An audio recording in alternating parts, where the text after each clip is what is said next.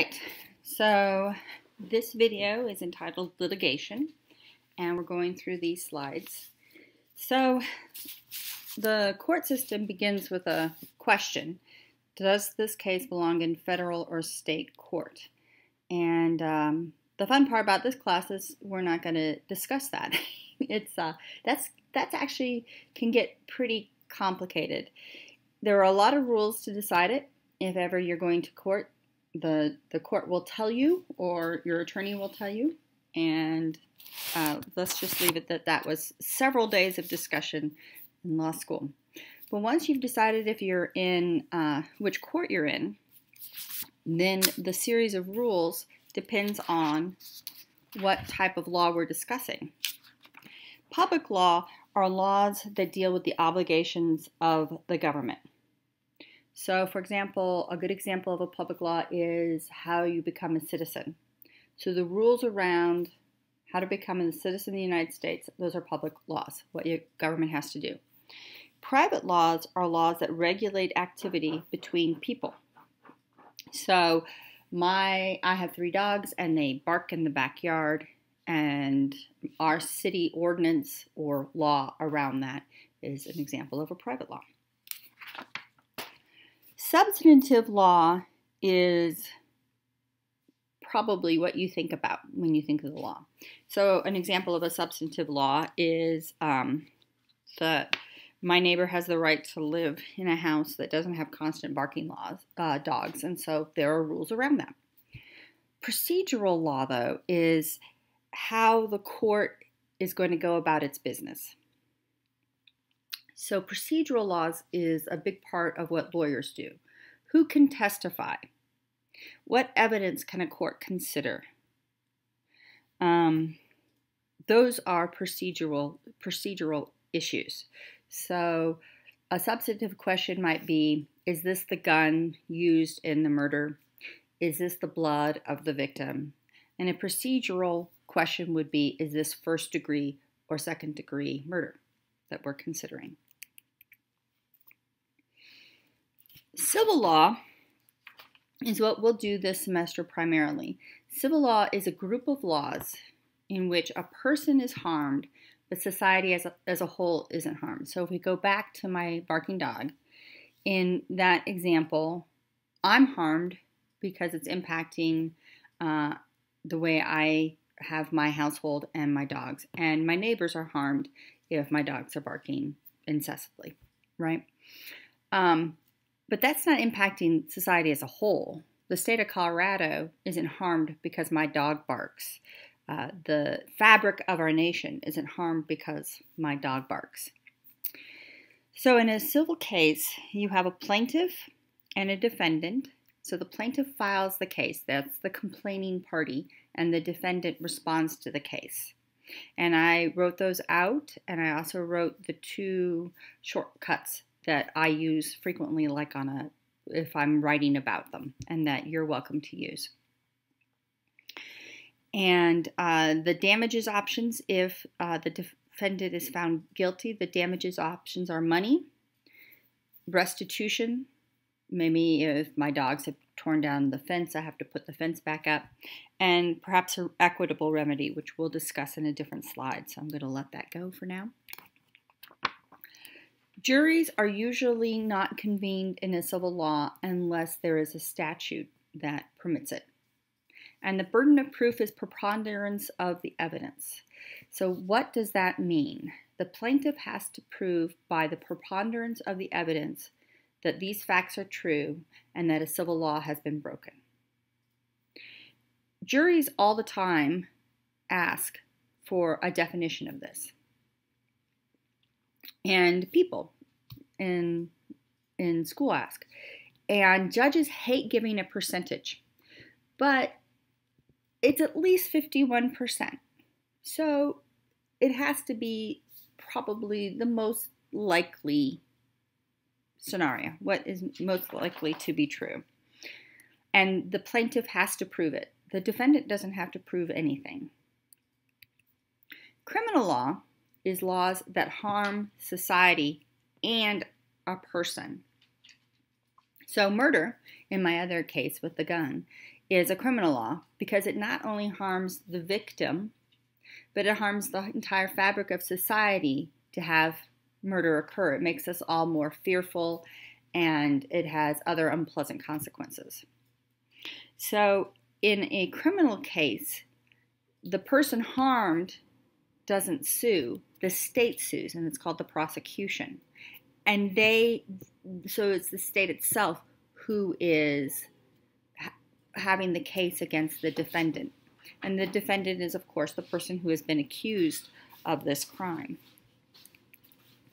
Juries are guaranteed in criminal cases under the Sixth Amendment, although the defendant has the right to waive that, and often does. And the burden of proof is beyond a reasonable doubt, so it's a different phrase, isn't it? And it's the duty of the state or the prosecution to prove. Now, if preponderance of the evidence is at least 51%, and the most likely outcome, what is beyond a reasonable doubt? Again, judges don't like giving a percentage to it, but it's up there in the 90s probably, 90%, 99%, that this is almost for sure the way that these facts played out. And that's for the jury to determine what is beyond a reasonable doubt. Again, it is for the state or the prosecution to prove the case. The defendant doesn't have to do that. So, in order for a criminal case to result in a guilty verdict, we have to prove three things. First, the conduct must have been illegal at the time of the commission of the crime. So, let's look at abortion. Let's pretend in Colorado that abortion is legal, which it is, and that Fatima has an abortion at 10 weeks. And that a week after Fatima has her abortion, Colorado determines that abortion is now illegal. Well, can Fatima be arrested for the crime, the new crime of having an abortion? Well, the answer is no. She had the abortion when she had the right to do that, when it was legal. Does that make sense? All right. That's one piece that we have to prove, the prosecution has to prove in a criminal case. The next piece is actus res. That's a legal Latin phrase that means that the defendant voluntarily committed this crime. And perhaps the most famous case of that happened about 3 years ago, maybe more now, where a gentleman is a pizza delivery man. He went to a house to deliver the pizza. The house, it was a setup, and there were terrorists, domestic U.S. terrorists in the house. They strapped him up with explosives and then forced him to rob a bank with all these explosives strapped to his body. He did not have actus res. He did not voluntarily commit that crime of robbing that bank. He was forced to do so because of the terrorist act that was done against him. Mens rea is the last piece, and mens rea is Latin that means that the defendant intended to commit this illegal act, that the person had the mindset to commit it. This most often comes into play with children, and you see that a lot. There's a case that's been going through the courts where several girls in middle school age, had become obsessed with Slender Man, which is a character in an online game, and then they horrifically beat up and stabbed a classmate, thinking that they were doing this in deference to Slender Man. Mens rea in this case is going to be a huge issue. Can 11-year-old girls, do they have the capacity to intend to commit this act? And so anytime you see a child being charged as an adult, that's a mens rea question. The defenses in a criminal case, that is to say that you committed the act, but you lack actus reus or mens reus, Well, innocence, which means you didn't do it, right? Insanity. Insanity is a mens rea case, right? You don't have the mental capacity to intend to commit a crime. Entrapment is a actus reus question, that you were not voluntary in your activity. And duress is also an actus reus, that you were forced to do it, just like that pizza delivery man. When a business is found guilty of a criminal law, they can have fines imposed, and those fines would be paid to the government, and then the government would determine if they would be given back to the victims or if the government will keep it. They can imprison the employees, put them in jail, or they can put the business under a compliance program where they oversee their actions. And we'll look at compliance programs down the semester a bit, and we look at OSHA and the ADA. Here are some examples of business crimes that you read about in the news.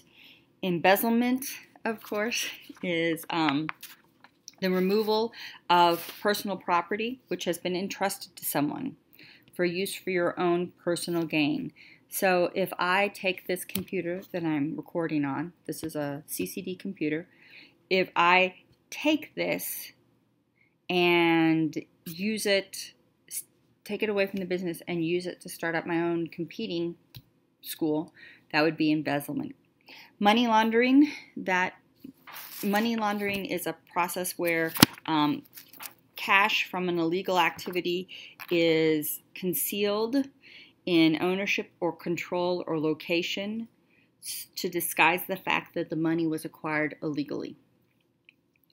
So case of that's fairly recent is with Costco, where drug dealers will sell drugs all night, and of course then now they have a lot of cash, and that cash was obtained illegally. So if you take it to the bank and put it in the bank, maybe somebody will ask questions.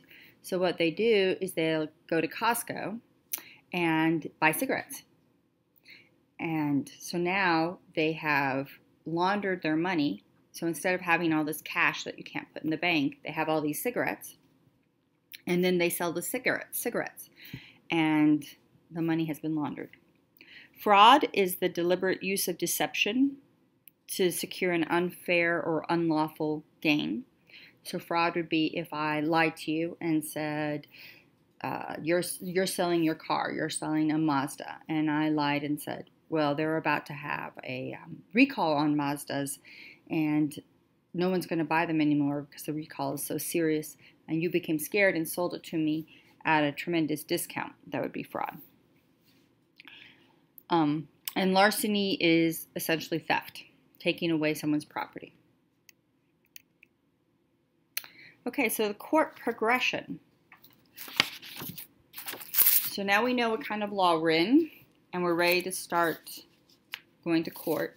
It always begins with a trial court, and then it can go to appeals or to the Supreme Court. And let's go through this one at a time. A trial court, or the court of original jurisdiction, is where the original complaint is heard. So it's important to understand that trials are very expensive. If you go to trial, in a business sense, you've already lost. You've spent the money on the attorney, you've lost the time and energy for the trial. So instead of working on your business, you're working on preparing for the trial. There's an enormous sinkhole of effort already put into the case. The courts know that. So there's a lot of hurdles in place, and the hurdles are in place to prevent you from going to court. That sounds a little backwards, but the reasoning is if you know all the facts before we go to court, if everyone knows everything, you'll settle. You'll figure out another solution. So there's a lot of steps before you can get into your trial court, and those steps are intended to settle cases. So what happens is you have pleadings. The plaintiff issues a complaint. This is what happened. That complaint is given to the defendant in what's called service, and then the defendant responds. And that's the beginning. You can have two motions on that complaint, on that initial round. One is a motion to dismiss, and that is a pleading that says even if all the facts are true, even if everything the plaintiff says is true, there is no way for the plaintiff to win. So what would be a motion to dismiss? Let's go back to the barking dog case. And remember, I had suggested that perhaps my dogs damaged the fence. Let's say that there's a 1-year statute of limitations in Colorado for damaged fences. So my dogs knock over part of the fence, and a year and a half later, my neighbors sell the house to a new family, and they sue me for the destruction to the fence. Well, they're right. My dogs destroyed the fence. So all I can say as a defendant, all those facts are true. My dogs did do it. You're right. But you only had 1 year to file the case. It's been 18 months. So now we're going to dismiss that case. And that's a motion to dismiss.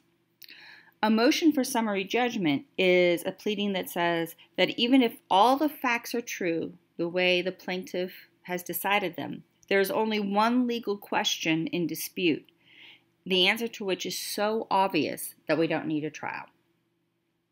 So in that case, let's say that so with my barking dogs, that they're suing me just because my dogs are barking.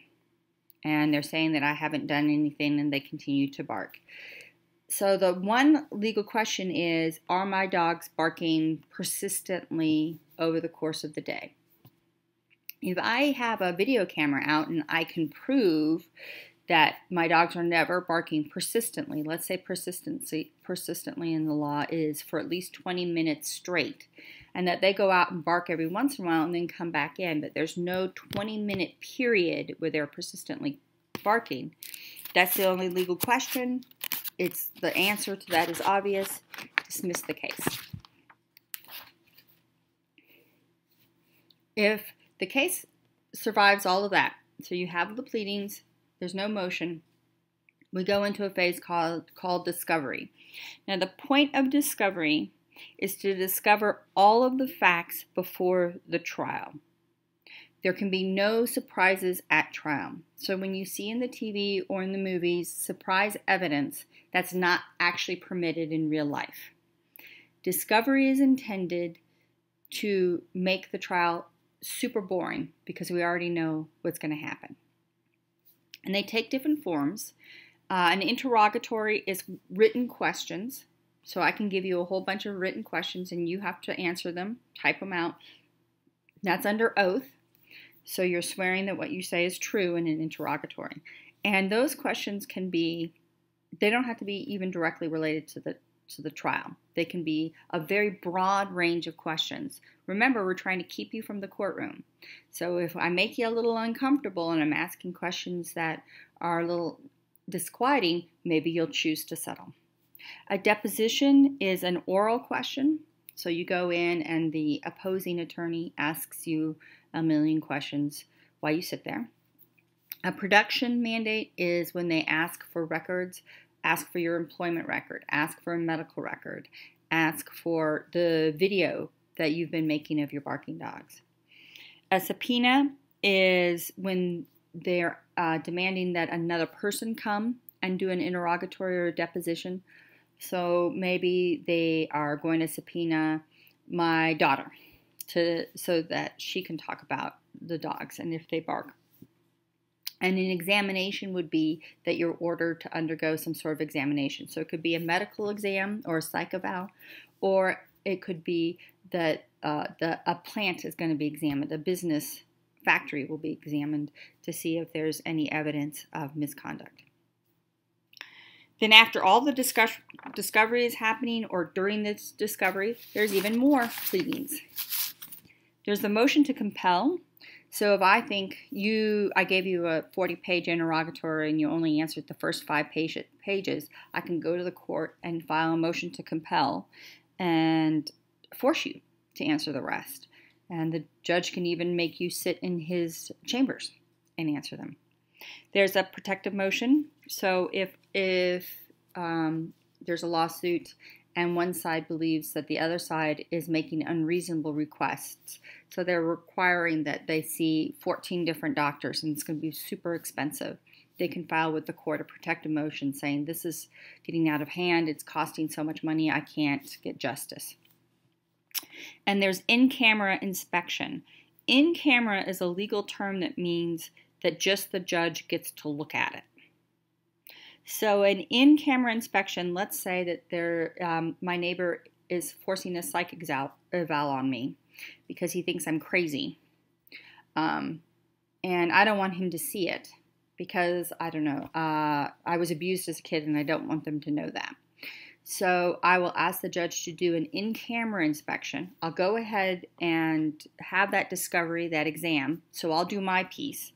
And then I'll say, Judge, you look at this and only show the other side, the opposing attorney, only show her what she needs to see. Don't show them everything because parts of this is private or none of their business. If you pass all of that, then we can start talking about a jury. And as we already discussed, whether or not you have a jury is a question depending on the law, depending on the statute. If you do have a jury, the jury will be determined by what's called voir dire. And that is a process in which a lot of people are called into the courtroom and questioned by the attorneys, and they get culled down to 12 jurors.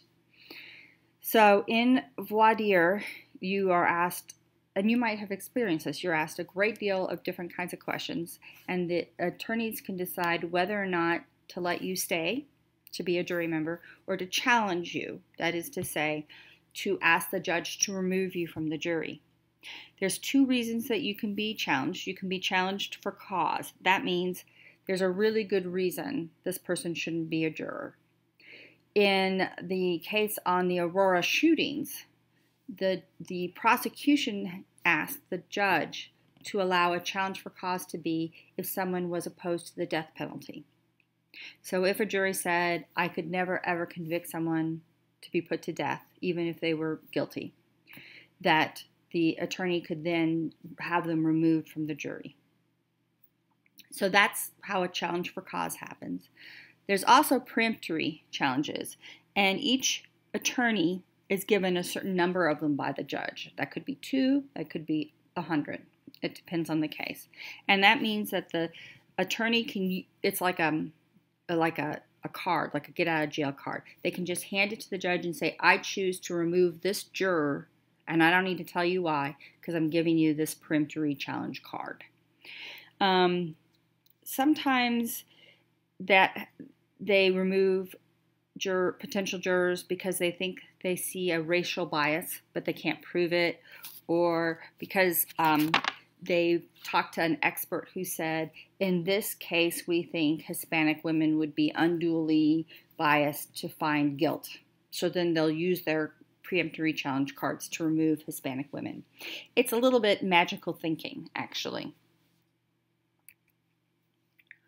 All right, so now we're in the court, which means we've already spent a whole lot of money, and it's already been a tremendous drain on your business. And there's 2 kinds of questions that can be answered in the trial court. Questions of fact and questions of law. And that's the substantive and procedural, right? So questions of facts are those substantive laws. Questions of law are those procedural laws. So a fact is, do I have a dog? Can my dog bark? Does he still have vocal cords? A question of law would be, what is the statute of limitations for these kinds of complaints? Or in a murder trial, is this the gun? Is this the blood? And then a question of law would be, is this murder or manslaughter? You have an opening statement. You've seen this in TV. You've seen this in movies. Both sides have an opening statement. Then they examine people. Direct is when the friendly attorney, the attorney on the side that you're representing, talks to you, and across is when the opposing attorney talks to you. Then they have a closing argument, And those opening statements and closing arguments are like stories. The attorney is telling the jury or telling the judge a story, try to convince them. Then the jury is given instructions from the judge. So both sides of the case, both attorneys say to the judge, these are the instructions we want to give. The judge decides and says, okay, in this case, you can consider insanity, but you can't consider duress. You can consider first and second degree murder, but you can't consider manslaughter. The judge will give those instructions to the jury. The jury goes into the secret room and deliberates and then renders a verdict. All of that you know. Who can appeal? That means I don't like the decision. So let's pretend we're back to the barking dog case and I was found guilty and I'm going to have to pay a fine and I don't want to. So I want to appeal. I don't think it's true. I think my video proves it's not persistent. In a civil case, like in the dog barking case, either the plaintiff or the defendant can appeal. In a criminal case, only the defendant can appeal. So if the state loses, then the case is over. But you can only appeal questions of law. So in my barking dog case, you can't prove, do I have a dog? Does he bark? Those are questions of fact. You can only appeal the question of law. Did the statute of limitations, was it expired? Was it persistent? That is to say, for at least 20 minutes. And then in the appellate court, there's no trial. What happens in the appellate court is that the two attorneys will go and will talk to a group of judges, a panel. And it's always an odd number, so you don't have a split decision. And it can be 3 or it can be up to 9 judges in appellate court. Depends on which court it is. And there's no new evidence, no new witnesses, no new motions. Rather, each side has a certain amount of time to present their case. If you've ever seen one of these appellate courts, it's a pretty interesting exercise. The attorney will start talking and then immediately be interrupted by the judges who have very specific questions they want answered because everyone's already read everything. So the judges know the question that they're trying to answer. The appellate court has 3 choices what they can do. They can uphold the decision. They can say the lower court, the trial court got it right, and everything stands. They can reverse the decision. They can say the trial court got it wrong and we're going to change that decision. Or they can remand the case. If they believe there are questions of fact that still need to be answered, then they remand the case back to the trial and you have a whole nother trial. And all those costs you have again. So you start over again. If you still don't like the decision that's been rendered, you can appeal to the Supreme Court. Every state has a Supreme Court and the federal government has a Supreme Court. But you're not guaranteed this appeal. You have to write what's called a writ of certiorari. That is to say, you have to write a letter saying, this is why I want you to hear the case. And then the Supreme Court gets to decide whether or not they're going to respond to that writ. And so they can say, yes, I'll hear the case, or no, I won't. And we had that experience not that long ago here in Colorado, again with gay marriage, where we had appealed to the Supreme Court saying the appellate court found that our constitutional amendment banning gay marriage was against the federal Constitution for equal protection. And that was appealed to the Supreme Court, and the Supreme Court did not respond with a writ. They said, nope, we're not going to hear it. And so it ended with the appellate court, which is why gay marriage is now legal in Colorado. If in my barking dog case, if I go to the Colorado Supreme Court and they agree to hear the case and they uphold the decision, so I'm still guilty, I can then appeal to the federal Supreme Court. I can't imagine they care about barking dogs, but in my case, let's say they do. And so you do have that extra step that you can always take. And that's it for litigation. Thanks.